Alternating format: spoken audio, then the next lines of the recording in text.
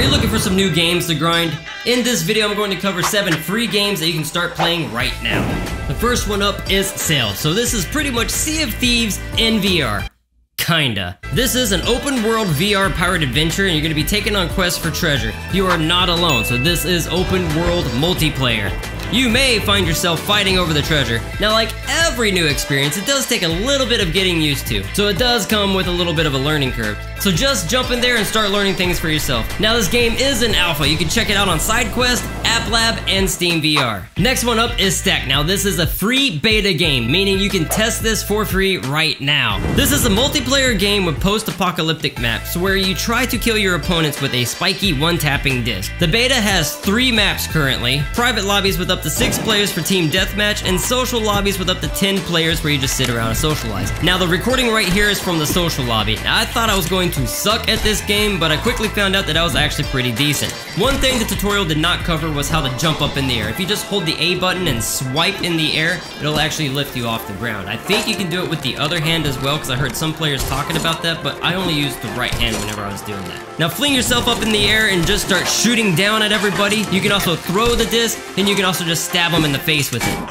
So join the beta, find a friend, and join their tournament because they have a $1,000 tournament going on. It's a 2v2 style tournament. When they do release the game, they're going to have more maps. Also, they're going to have a 1v1, team deathmatch, capture the flag, and control. And from the looks of it, they're probably going to be hosting quite a few tournaments as well. Monster Showdown is Call of Duty Zombies. That's it. Alright, there's a little more to it. When you complete the tutorial, you are loaded into the lobby to pick a level. I chose neither, and I just pet the dog. I mean, there was a parrot too, but the dog was better. The core gameplay is just the structure of Call of Duty Zombies. You can dual wield guns and you can even mismatch them. You get the guns by buying them off of the walls. Sound familiar? They even have the perk machines. So you fight waves of enemies until you save up enough money to escape. On the left side is the pack-a-punch, on the right side is the escape. Obviously, I did not have enough, so I had to go back to grinding and saving. There are many levels and a variety of enemies. Also, I just wanted to note that this is a single-player game. Tactical Assault. Now, as soon as I opened it up, I saw that multiplayer is coming soon, and I was just like, nice. Now, I loaded in, I got my mission, I turned around, and I quickly saw that this game needed a graphics overhaul. But the gunplay was on point. I checked out some of their tactical breaches, and I had a little fun with their melee combat. Now overall, this game is wildly entertaining. The graphics and the models just need a little work. There are 2 modes to choose from right now. There's Shootout, where you just have endless waves of enemies, and then there are Missions, which is just objective-based gameplay. The demo is free, so download it right now and check it out. Need a zebra stripe embedded in your underwear? SCP Labrador is the one that can scare one out of you. It has the capability to do that to your friends as well. This game is now available on Quest 2 with full crossplay to desktop users and other VR players. VR horror is insane as it is, but multiplayer co-op kind of softens that blow, just because everybody's going through that same erratic experience as you. Honestly, this game made me about croak.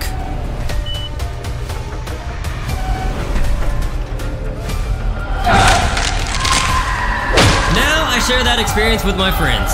Those poor bastards. The more I do YouTube, the more I realize sponsors are a thing. Today's sponsor is Kiwi Design. Here comes some sponsor spam. If you're like me and you play the hell out of your Oculus Quest 2 and just realize that battery life doesn't last long enough, Kiwi Design has a nice battery pack for you. This essentially triples your gameplay time. So you just strap this to the back of any head strap you have, and then you run this cable right into the side of your Oculus Quest 2, and bam, you're ready to rock and roll. There's a link below that goes right to this product, and also you get 20% off all the head straps using the code FAndHateIt. Let's get on with the video. Red Flowers is like Ghost Runner VR. It's a hardcore slasher packed with lightning-fast action. Now don't let the trailer fool you. Here is actual gameplay, and as you can see, the graphics are not finished yet. Oh, yes. Now the game's mechanics are smooth and the gameplay excels in entertainment. This game just grabbed me and demanded my attention. If you're not familiar with the game, you're pretty much a hardcore parkour samurai assassin, grappling, slashing, and dashing, leaving nothing but a blood trail everywhere you go. The beta is free, so you get to try it before you buy it. And yes, once it's released, it should be looking like this. And I say should because that could be just what the end result is of the PC VR version. Cactus Cowboy Plants at War is a long World War II story campaign with well over 4 hours of action-packed gunfighting.